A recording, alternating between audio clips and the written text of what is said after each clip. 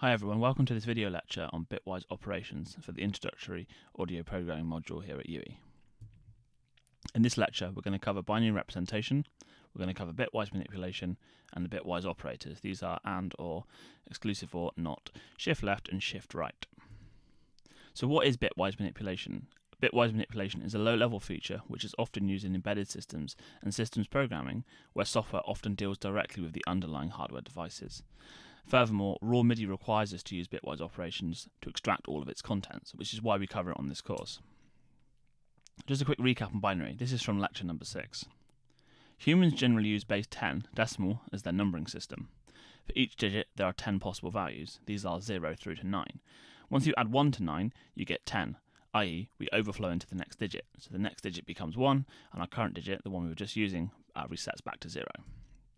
However, computers don't tend to work like this. Computers much prefer to work with binary.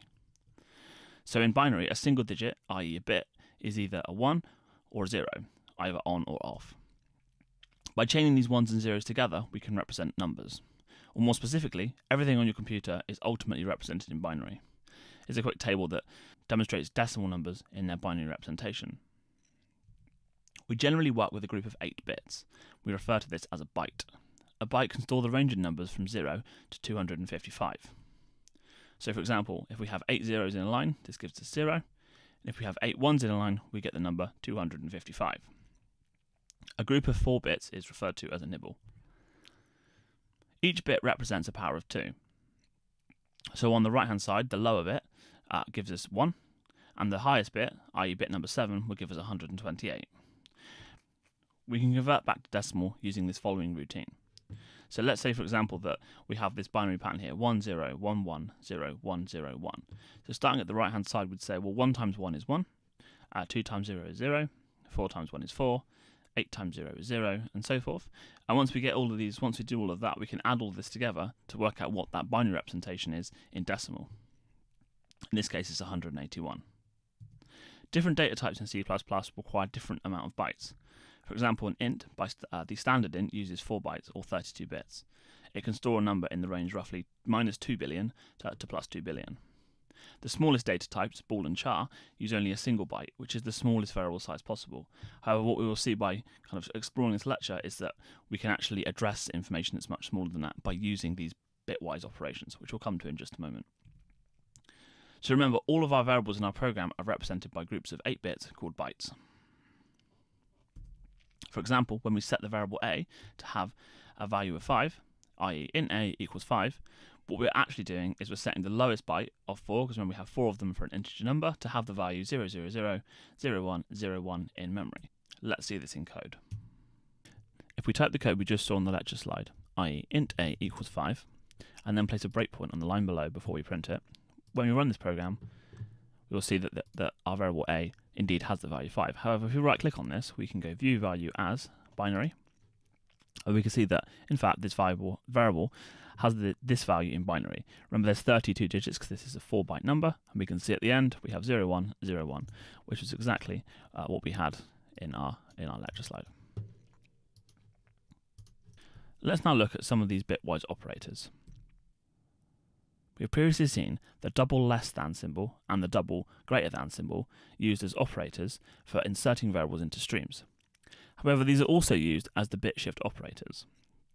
The left shift operator will shift all the bits inside a variable up by a given number of places. For example, int a equals 1, and then we say a equals a shift 1.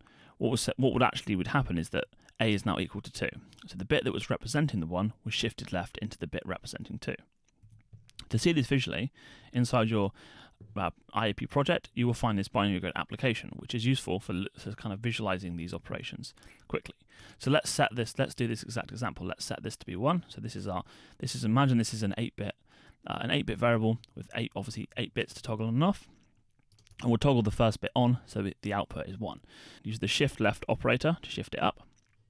We can now see that it's moved the 1 that was in here to be up here. So now we have 2. And of course we can shift this up as many times as we like. And the right shift operator is the same as the left shift operator, it just works in the other direction. So again, let's see this in code. in the binary grid. So if I've toggled the top bit to be 128 and I shift it right one place, if we shift it right by one place, we'll end up with 64, 32, 16, 8, 4, 2, and 1. The general form of the shift looks like this. So the variable, the constant that you wish to shift, and the number of bits that you want to shift it by. And likewise, it's the same formula for the left shift and the right shift have the exact same syntax, other than what they actually end up doing. The thing to note is that it's possible to overflow and shift bits off either end of this. If you do this, these bits are lost forever. And this behavior, we can again see this in the binary grid application. So if we shift this number 1 to the right, you'll see that it's now lost forever. And if we shift it back left, there is nothing to shift because the bit has been completely lost. Likewise, if we set this bit to be 1 and then we shift left, again we end up with 0 because the bit has been lost. The left shift and right shift operators are really useful if you want to ever just set an individual bit. So you can use the following to set an individual bit to 1. So in this case, this will set bit number 8, so the topmost bit, to 1, which means it will have the value 128. So let's do this in code. So again, let's create another variable, and this time we'll call this a equals 1 shift 7, which is exactly what we had in the lecture slide. And let's print that out to check that that is now the value 128. Which it is. So what this means is that first A has the value 1, i.e. remember 1 means that the lowest bit will have the value 1, and then we shift it up by 7 places, so 7 places to the left, and that's why we end up with 128 printed down here. ASEV has an inbuilt 16 by 16 matrix of pads, which we refer to as the pixel grid. It's both an input grid and also a visualizer.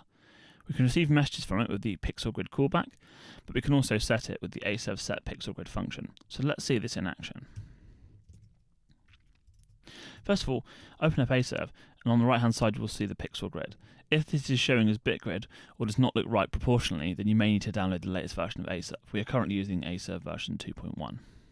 We'll resize this so we can have this on the right hand side. To set ASEV's pixel grid, type ASEV set pixel grid. Notice there is only 2 arguments. The row that you want to set, in this case I'll set the first row, so 0. And this arbitrary value. What this value is a 16-bit representation of this. So remember, this has 16 individual states, and the way this is set is that each individual button is represented by a single bit within our binary representation of this value. Okay.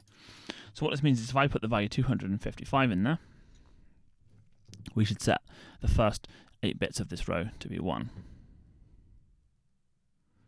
So yeah, the right 8 buttons, if you like, are now all turned on. We can try a couple of things in here, so let's try 1, and this time we'll shift this up by 8 places. So this will now set the top 8 buttons to also be 1. If you want to set an individual button, we could use the following kind of formula. We'd say 1 shift by the number of places, basically the button that we wish to write to. So if we want to turn the first button on, the button on the right hand side on, even though I refer to it as the first button, it's the button on the right hand side. Then we do 1 shift 0.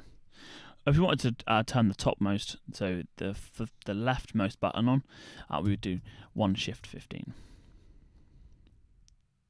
Also, one thing to note is that the pixel grid retains its state between between program runs. It does not clear itself in the same way that pressing the reset button does.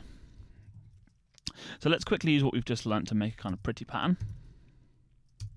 So we'll create a for loop. We'll say int I is 0 and I is less than 16, I++. And then we're going to say ASEV set pixel grid. We'll set this to be I, and then we're going to do 1 shift by I. Okay, so let's quickly test this. So let's put a breakpoint on here so we can watch this kind of go around line by line. Okay, so the first time this should run, of course, I will be 0, so we want to set the first row, which is fine, and we want to say 1 shift by 0. 1 shift by 0 basically doesn't do anything, so the value 1 will be placed on this row, which means only the right-hand side button will be lit up. Likewise, when we come around again, we're going to do 1 shift by 1, which means this is going to move up by 1 place, so this row is going to have this value lit. And likewise, you can continue this all the way down until we finish our grid, like so. Okay, let's also quickly, while we're here, look at how we would use the bit grid callback. So let's comment this out for a second. And remember, we need to put this now back into its while true state. so that the program will wait for us to use the callbacks. And then if we navigate to the .h file and uncomment the callback pixel grid, let's copy this and paste this in here, delete the semicolon, add 2 braces, and finally put IAP dot in front of it. What we're going to do, just to see that this is working, we'll just print out the x and y coordinates that we receive. So x is x, followed by a line, and y is y.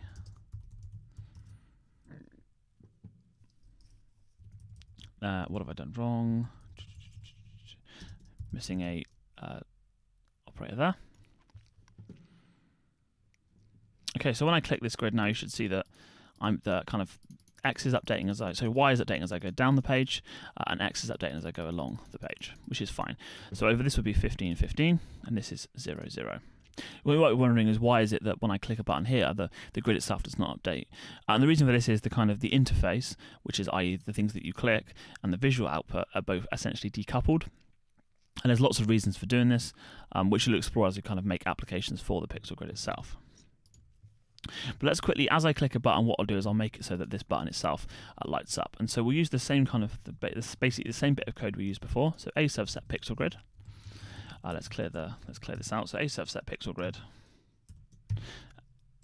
Let's type the whole line again. Aserv set pixel grid. The row will be the y value, and of course the value is going to be x. So 1 shift by x. Let's see what this does. So now when I click this, you should see that something happens, but this is the wrong way around. And that's because, remember, that the binary representation means that this is our 0, basically our first bit, so bit number 0, and this is bit number 15. So what we want to do is we want to invert our kind of x values. So what we'll do is we'll just say x equals 15 minus x, which will essentially flip x the other way around. And so now, hopefully, when I toggle that, we should be able to at least set 1 bit on each row. You might be wondering, well, why does it only work for for 1 row at a time? And we're going to come on to why that is in just a moment, and we'll find a solution for that in due course. But let's now return to the lecture slides. Bitwise AND is very similar to the AND operator that we've used previously. Bitwise AND computes the AND logical operator between each bit of 2 variables. And likewise, the bitwise OR, again being very similar to the logical OR, computes the OR logical operator between each bit of 2 variables. Again, we'll use the bitgrid to see this in action. So let's open our bitgrid up. So inside here, again, let's just test this with AND. So if I put these 3 to be 1 and these 3 to be 1, then if I press AND here, you'll see that this is our variable 1, our second variable, and this would be our output of these 2 variables with the AND operator applied. We can see that because these are all off and these are all off, but these are all 1 and these are all 1, we end up with this pattern. Again, let's just to prove this works, we'll just clear these 2 bits here, and we'll do the same thing again. We see that the and of this, because AND requires both inputs to be true, we end up with false, and again here we end up with false, but because both of these are set to 1, we end up with true, so we end up with a 1 in the output. But if we were to do the OR of this, we would see because either one of these is true, we end up with true in the output. So just think of the AND and OR as the same as the logical AND and OR, except it goes through each individual bit, compares that, and that's what gives you the output. There are 2 other bitwise operators that you will also see, but these are less common than the other 2. This is the bitwise NOT, which is quite self-explanatory. It would go through and invert each bit in a single number. So this works with just 1 variable, not with 2, and it will go through the variable. And for each binary kind of represent each binary digit, if it's a 1, it flips it to a 0, and if it's a 0, it flips it to a 1. The bitwise XOR works with 2 variables, and it computes the exclusive OR between 2 of them. We can see the bitwise XOR in the binary grid application. So let's just toggle a few of these to be 1 and see what happens. Compute the XOR, and you can see that with XOR, if both values are 0, you end up with a 0 in the output. If one value is 1, you end up with a 1 in the output. But if both values are 1, you end up with a 0 in the output. To check to see if an individual bit is set, we can use this formula, which is basically if A being our input variable, bitwise AND 1 shift by x, where x is the bit that we want to check. So to demonstrate this, I'm going to create 2 variables. I'm going to create a variable called A. I'm going to set this so that it's equal to this. So I basically want to set all of the bits except the top one, so 127. Again, you can use the binary grid to kind of help you out with these, you can use the binary grid to help you out with these kind of operations. So A is 127. In this case, I'm going to set B to be 1 shift by 7 places. Now, if we clear this, let's clear this grid completely and actually see what 1 shift by 7 is. So 1 shift by 7 will give us 128. Okay. And then so using our formula, in this case, we're now going to say if A, bitwise B, let's check to see. So let's say, we'll say, let's see out the topmost, the 8th bit, but bit is set. So this is basically this formula, but I've just split it onto 2 lines to make it easier. So let's see what happens when I run this. A whole lot of nothing. And we can break this down and see why this is the case. So let's go back to our binary grid and let's see this in action. So remember, let's flip this the right way around. Okay, so A in this case is 127. So that means that all of these are set.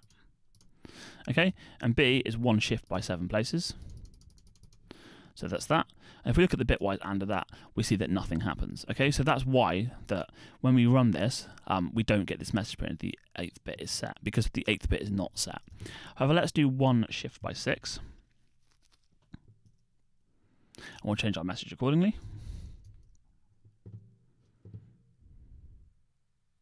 We can now see that the 7th bit is set, and that's right because now A is still 127, but B is now 64. Okay, and we did the and y and of that, and we end up with 64. And because 64 is essentially not 0, this if statement is true, and we can check to see the 7th. We can check and prove that the 7th bit is set. So again, this is the generic formula, and this is it in action. And just to make this a little bit shorter, we'll do the kind of shorthand way of doing this. Okay, and that would be functionally equivalent. So this kind of if statement is checking to see if bit 7 is set. And remember, it's bit 7 because we kind of subtract 1 when we do a bit shift. So if we wanted to check the first bit was set, this would be 1 shift 0. If we want to check the second bit is set, this would be 1 shift 1, and so forth.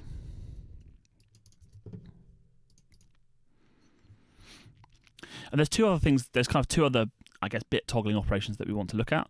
The first of these is how we would set a bit. So to set a bit, the formula is kind of similar. We would say A equals A, bitwise or 1 shift X. So let's see this in action, and I'll just demonstrate this in the binary grid. So let's say this is our input variable in this case is 14, has the value 14, and I want to set this bit specifically. So using our formula, let's say that this is A, and our 1 shift X will be here. So let's put bit 1, let's put set essentially the first bit to be true, and we're going to shift it up by 4 places. And then if we do the bitwise OR of this, we now see that the output is essentially these 2 numbers added together, and we end up with 30. So remember, the bitwise OR is true as long as one of these is true. And let's also just do this in code to prove that this works. So we'll set A to be 14, and then we'll say A. In fact, we'll leave this formula as it is. So we still want to check to see if the 0, 1, 2, 3, 4, the 4th bit is set. But we'll also do A equals A or 1 shift by 4. So this basically will update A so that its 5th bit is set. We'll check the debugger again. Okay, so in A you can see that it has the bit pattern 0, 1, 1, 1, which it has here, 0, 1, 1, 1. I'm reading that stupidly from right to left, but anyway. And then we execute this line of code, and you can see that that kind of the 5th bit has now been toggled to 1, which means our if statement will print, although it should also say 5th rather than 7th. But hopefully you can see that in action. Okay, and then to clear a bit, there's another kind of, this is quite a horribly complicated formula, but it's kind of the same as the kind of checking a bit, but it's the opposite. So A equals A, bitwise and, with the bitwise not of 1 shift by X. Luckily, you don't need to remember this formula. This formula is provided in the tutorial handout materials that are on GitHub. But I'll demonstrate here just to show you that it works. So based on what we had before, let's say we've got in our binary grid, we have this operation here. Sorry, this value here. So we have A is 14, and let's say we want to clear this bit, so bit number 3. So we'll do A is bit not of 1 shift by 2 places.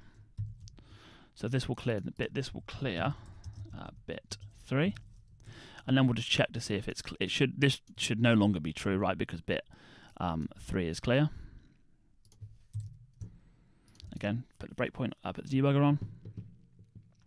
Okay, so looking at this again, we have 1110, and then we have 1010 because we cleared bit number 3, and this means this won't print because bit 3 is no longer set. Now you understand how to set, clear, and check for bits. We can now kind of compute our program. So the first thing we're going to do is we're going to create this 16 element array to store the state of the grid. To do this, we'll make this a shared variable. So std array, make it of type int, and we'll give it 16 places. And we'll just call this, let's call this pixel grid state. And we'll set it all to 0. So by default, it has it's all full of zeros.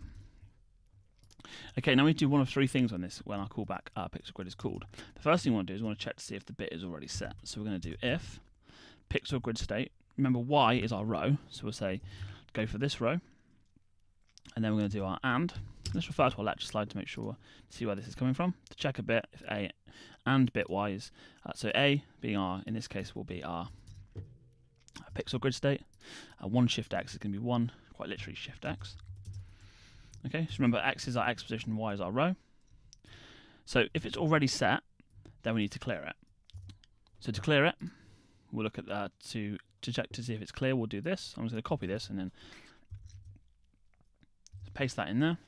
And then what I'm going to do is say pixel grid state equals pixel grid state. Remember to set this to be y. Sorry, y and y so equals itself bitwise and not 1 shift up x.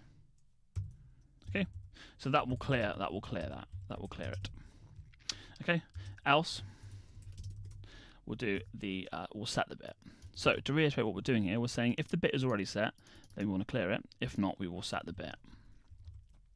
So again, we'll just nick this bit of code. So a equals a, in this case pixel grid state of y equals pixel grid state of y, bitwise or 1 shift up by x. And the last thing we would need to do in this case is we need to go through and we need to say a serve set pixel grid y with pixel grid state y. Because if we've adjusted that row, we then need to update that row. Let's just check to see if this works. Okay, so when we now click on the grid, we should see that it updates.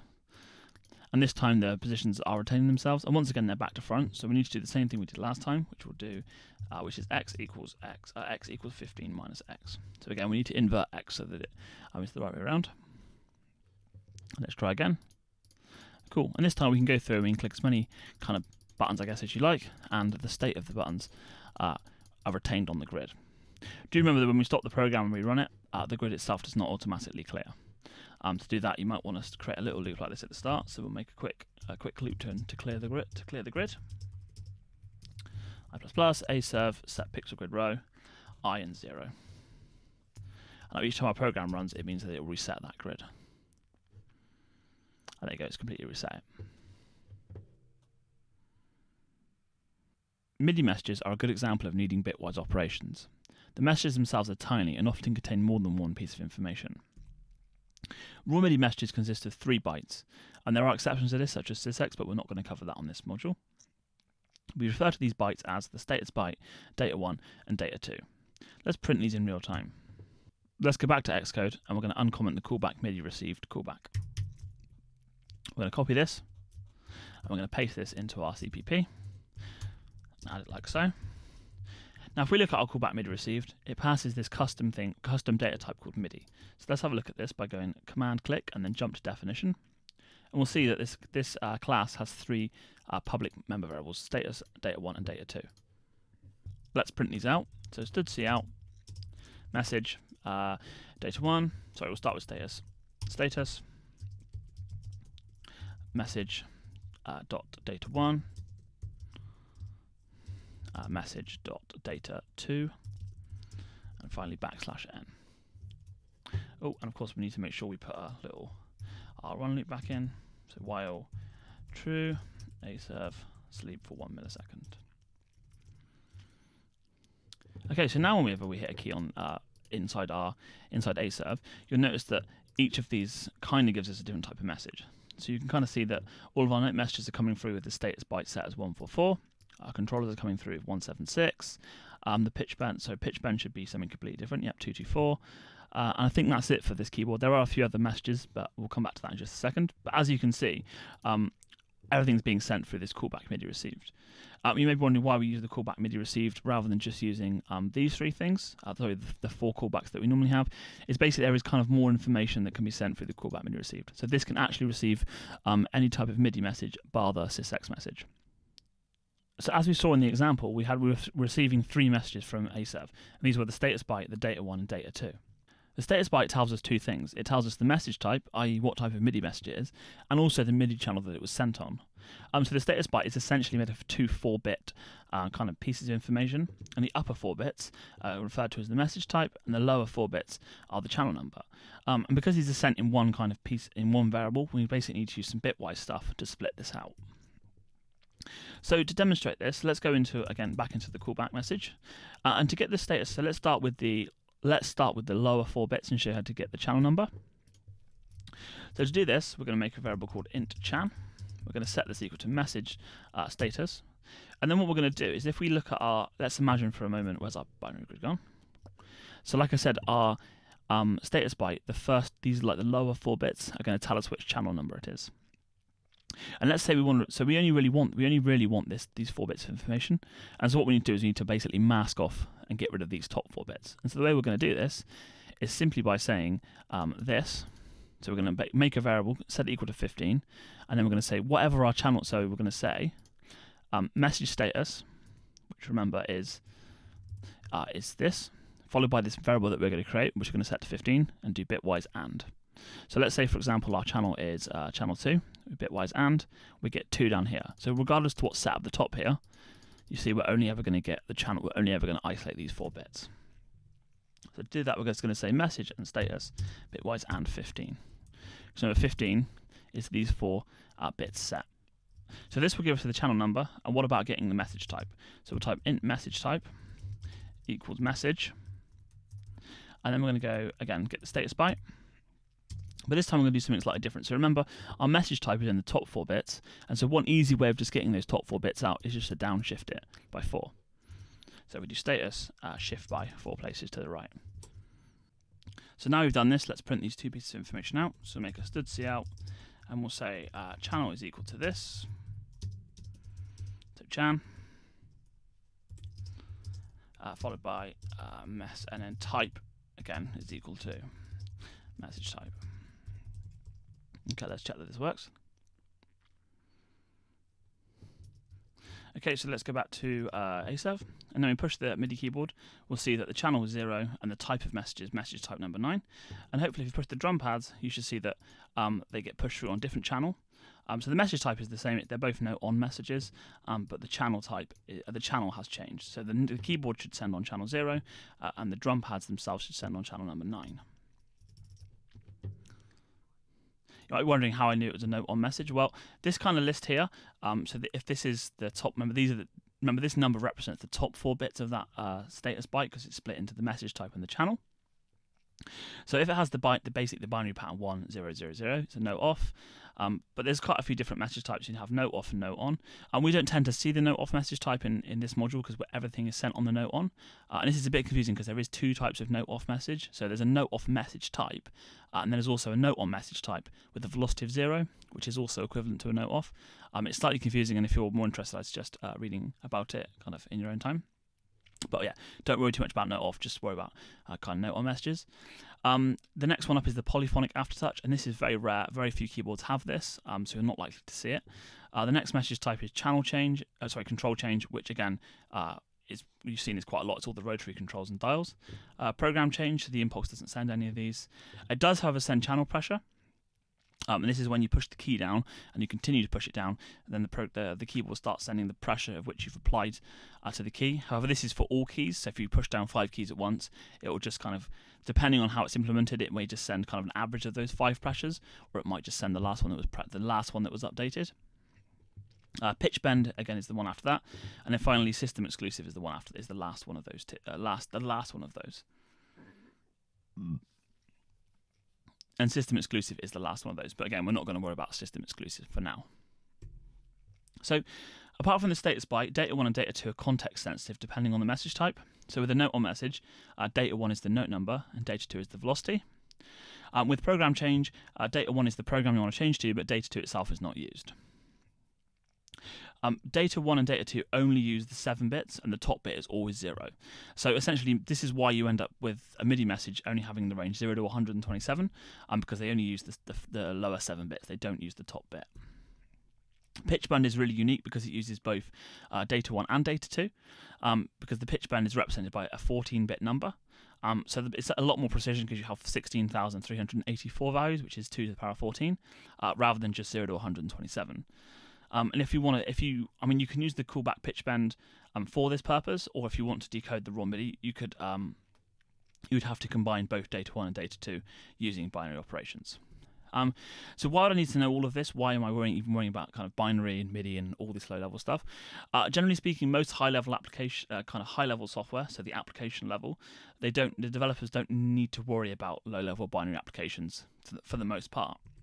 However, audio MIDI is a bit of an edge case, especially MIDI. If you're writing any kind of low-level MIDI applications like we're doing, then you do need to know how to decode and split MIDI messages. I've also had interview questions that were based on binary operations. If you want to implement pressure in your assignment, then you'll need to use the raw MIDI decoding. I'll leave that up to you to how to work that one out, because you'll get marks in the assignment if you do that.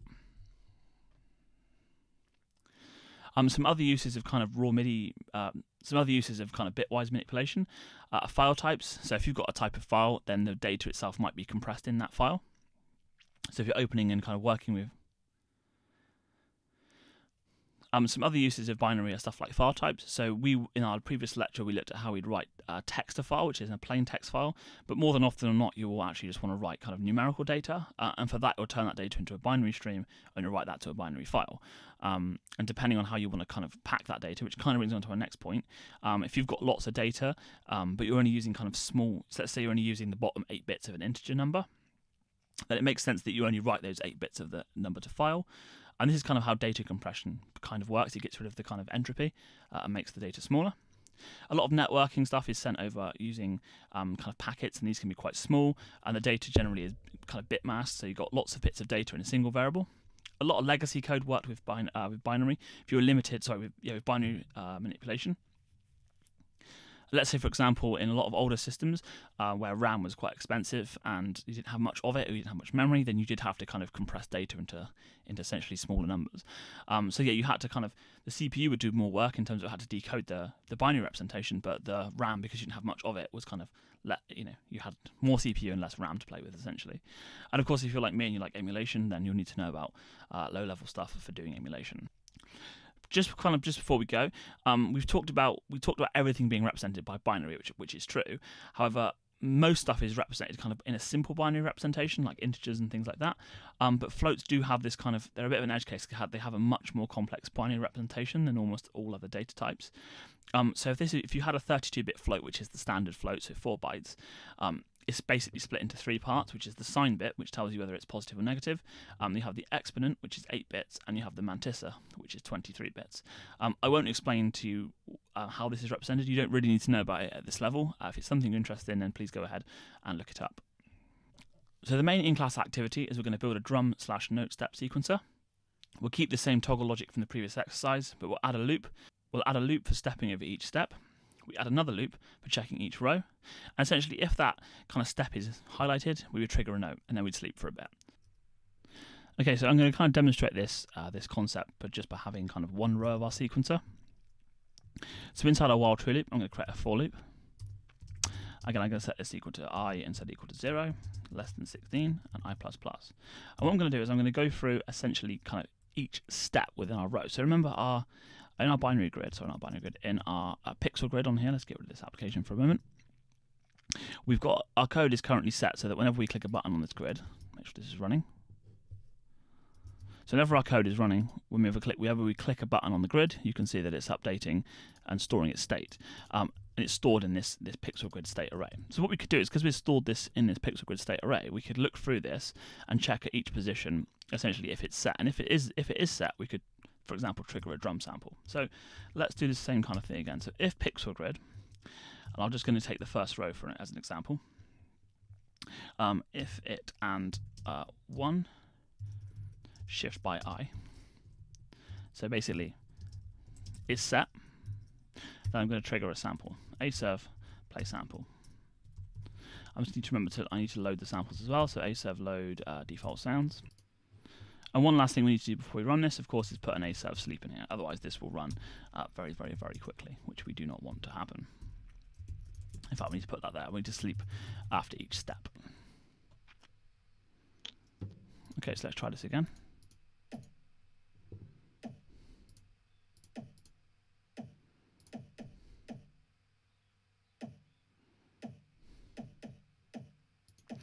And once again, this is actually running backwards, so we'll switch this around to run forwards. By doing this, let's try that again.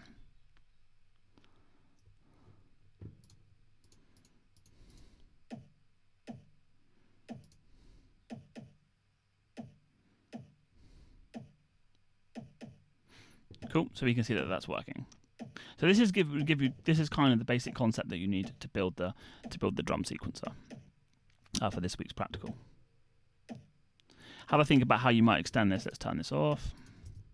Have a think about how you might extend this to work for every row, because at the minute we're just making this work for one row. Have a think how you might essentially expand this to work for multiple rows, so that you can have 16 steps.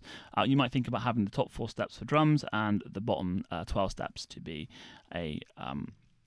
an oscillator. And once you've essentially completed this exercise, you should end up with something like this. Where your top top rows are drum hits. I'm just going to make something really random.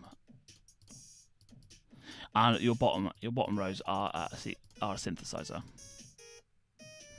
Yeah, doesn't sound particularly elegant, but hopefully this demonstrates what it is that you should achieve by doing this week's tutorial.